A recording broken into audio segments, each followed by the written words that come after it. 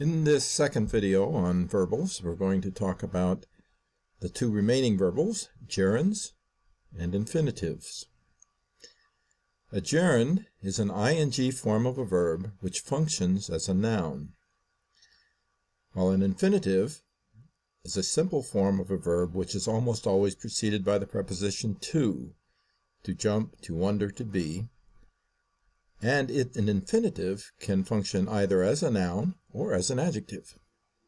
Gerunds and infinitives are fun and different in that you have to build these little platforms for them. In this case, we're going to have a gerund that's functioning as a noun, and we build a little podium, and then we put a little staircase on top of that, and we have our gerund falling down the staircase.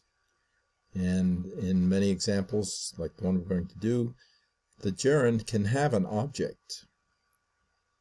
So let's take the sentence, eating vegetables is good for everyone. Our main verb is the linking verb is, be verb. And we ask ourselves, what is? Well, we wouldn't say vegetables is. We might say vegetables are, but in this sentence you can say eating is. Eating looks like a verb. It's an ing form, and it is our first gerund. So eating is our subject. Now,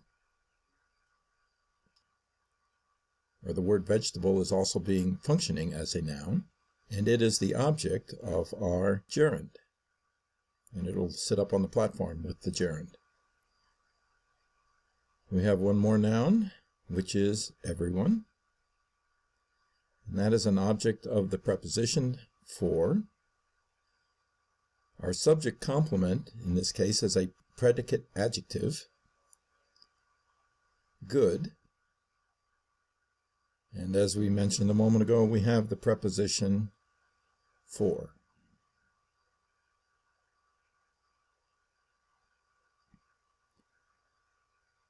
So let's go ahead and diagram it now. We have our baseline and our bisecting line, which separates our subject, which in this case is going to be our gerund, from our verb. Since we have a predicate adjective, which is a subject complement, we're going to use the little slanted line after the verb to show that it refers back to the subject. It's modifying the subject, just like any other adjective. We'll put our prepositional phrase underneath the verb is, because it's functioning adverbally, is for everyone. And here we build our little platform.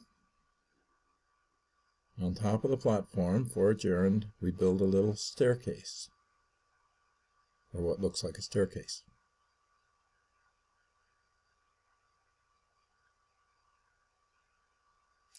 And now we're ready to start filling it in. Our gerund, first word in the sentence, we'll capitalize it, is eating. And we put it on there like it's falling down the staircase. The object of our gerund is vegetables. We're eating what? Vegetables. Our verb is. Our subject complement, in this case, is a predicate adjective, good.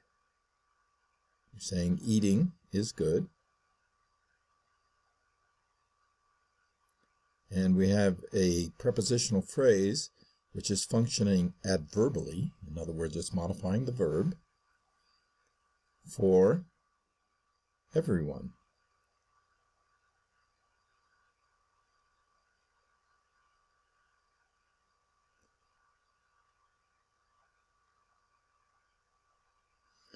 Now, infinitives.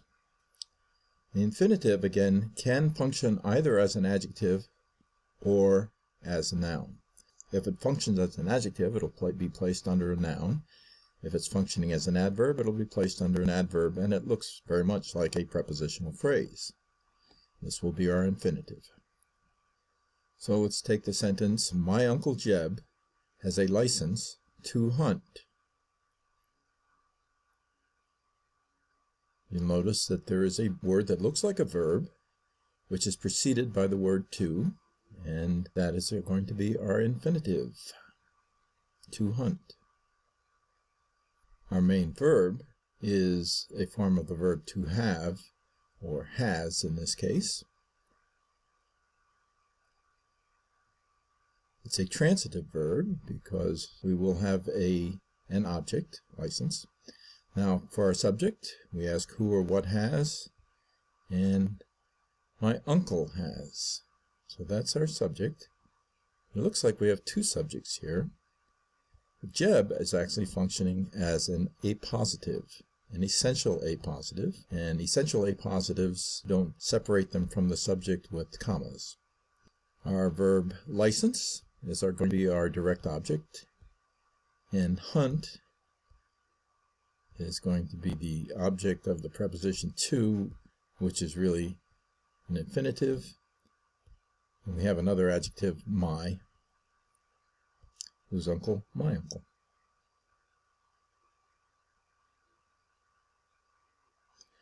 Let's go ahead and diagram it. We have our baseline, as always, and our bisecting lines separating our subject from our verb.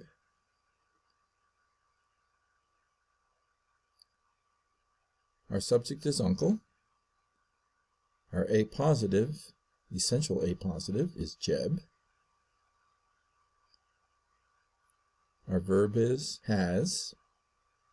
It's a transitive verb, transiting from the subject to the direct object. And our direct object is license. What does Uncle Jeb have?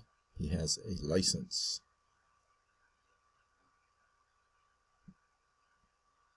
So let's go ahead and put in our infinitive, which is to hunt. To is a preposition. Hunt is the object of that preposition.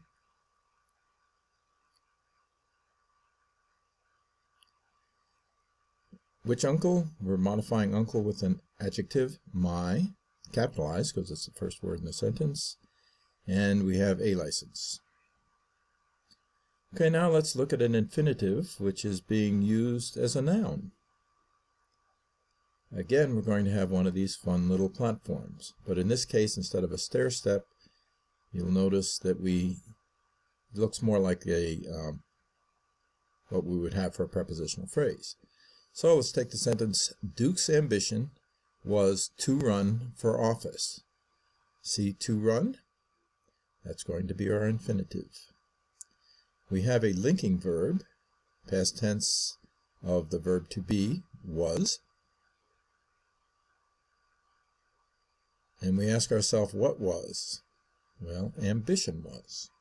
And our subject complement, in this case, is to run. An infinitive.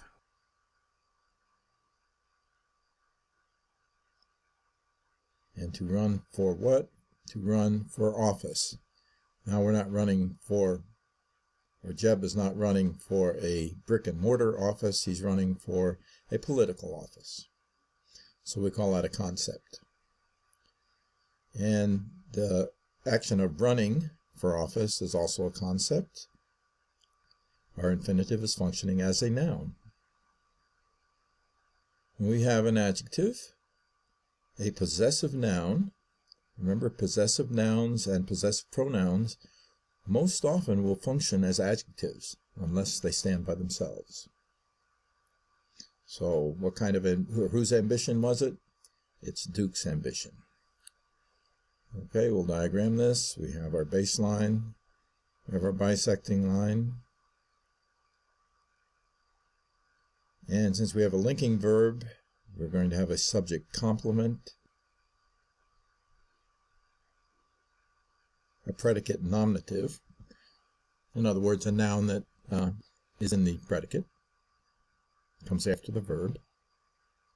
So we build a little platform here, and instead of a stair step, we draw something that looks more like what we would draw for a prepositional phrase, except it's standing on top of this podium. And for office is going to be is going to be modifying our infinitive to run. Run for what? Run for office. So let's go ahead and fill in our diagram here. Our subject, as we said, is ambition. Our verb is the linking verb. Okay, whose ambition? Duke's ambition. Our verb is was. And now we'll fill in our little platform on the podium. Our infinitive is to run, made up of the preposition to, and what would normally be a verb, but in this case, because it's part of the preposition, it's a noun, to run. Our prepositional phrase is functioning as an adjective, to run for office.